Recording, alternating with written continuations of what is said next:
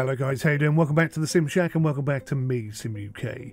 I played a little game a few weeks back for Microsoft Flight Simulator 2024. Still waiting to see if those predictions are correct or not, but I want to play the same game with you today for a different title.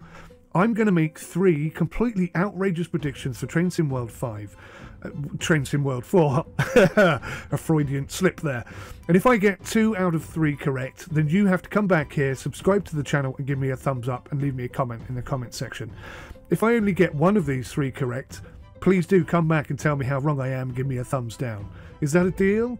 Okay, these are my own ideas. These are my outrageous predictions based on just my own theories and thoughts surrounding the game industry and what I know of Train Sim World and Dovetail games. And I've known them for a very long time. Okay, prediction number 1. Train Sim World 5 is going to come out sometime between now and Christmas 2024. And I suspect that the price is going to be much closer to £50 just for the base game than it ever has been before. Quite possibly, we'll be looking at £100 for Train Sim World 5 plus all the DLC content that they try and shift every time they release a new version of Train Sim World.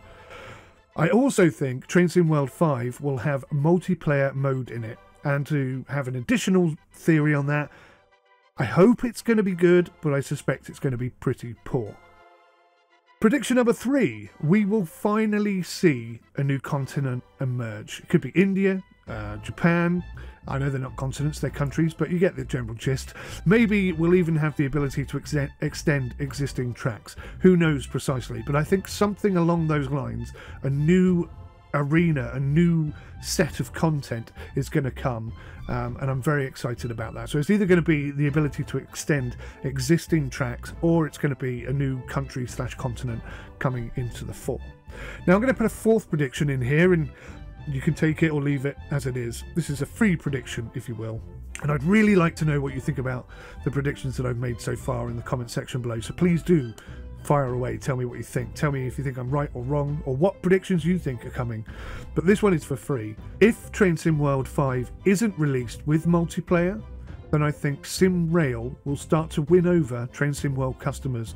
And by mid-2025, I think we're going to see a mass exodus of Train Sim World loyalists turning away from Dovetail games in favour of the far more realistic and immersive SimRail experience. Despite its lack of available content, I think next year, if SimRail can release maybe a steam train or just more content in general, then they'll start to corner the market, because the experience over there on SimRail for me is 10 times better than it is on Dovetail games, even though they don't have controller support at the moment.